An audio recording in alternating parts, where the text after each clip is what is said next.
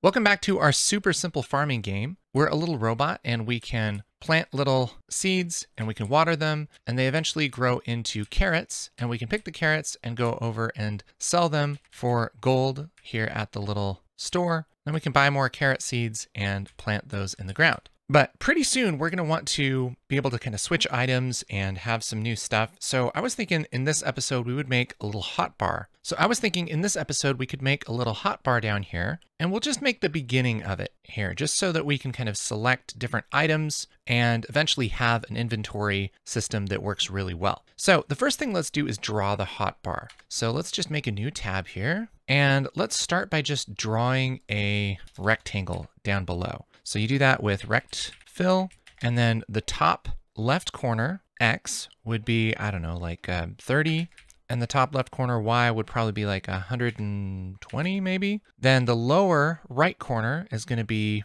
let's see, what's 128 minus 30, which would be 98. And then let's do 126 for the lower right Y. And then we need a fill color. Let's just say 4 for now. Now let's save and run. And now we have a little bar down here. Man, pretty much nailed that. That's pretty good. I think I might push it up just a few pixels though. So let's do that. Let's push this up.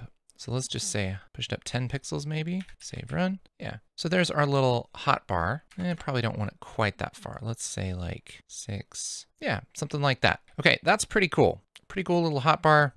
That's in our inventory. And so we're going to have items that just pop up there. So let's draw some items and we're just going to kind of mock this up first. And remember, Pico draws in order. And so if you want something on the bottom, you write it first and then you can write something over that. So let's draw a carrot here. So I'll just copy this carrot sprite over, but we want this to be at 3117 probably, something like that. Maybe 31,117. Let's see how that looks. Save, run.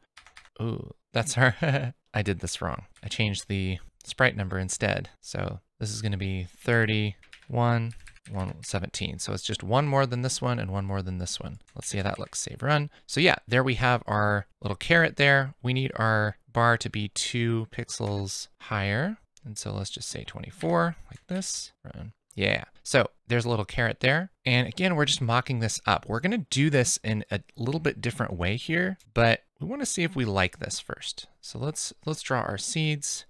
Let's put this 8 over. So let's put this like 10 over, let's say something like that. 41, save, run. Oh, 16 doesn't work. Let's do our seeds, which is 19. There we go. Save, run. There's our seeds right there. Cool. And we'll just kind of copy this so that we can see everything, make sure we like it. Okay, so this is going to be 51, 61, 71, 81. Save, run. Yeah.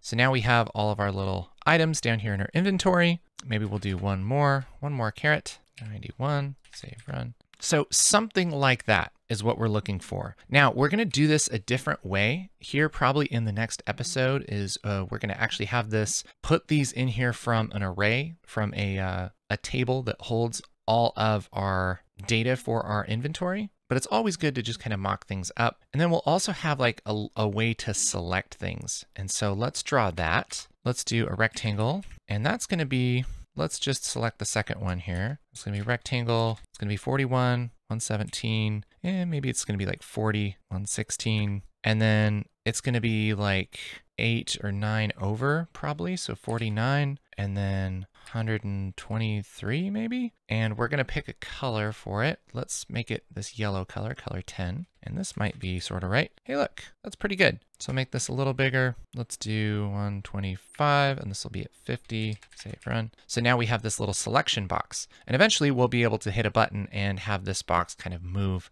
in between the icons. So this is the really rough, scuffed version of our hotbar, what we're going to be building. If you're following along, see if you can get this to happen. And in the next episode, we'll actually make this function and work and be really nice. Hey, if you want to learn Pico-8, I have a course. There's a link in the description below. It's called Pico-8 Noob to Pro. And we walk through making a game together. It's really fun. If you're new to Pico-8, that is a great thing to check out. I also have a lot of other episodes of building this game. So if you're just coming in here, make sure to go back and watch that whole playlist. Okay, thanks for watching. Happy farming.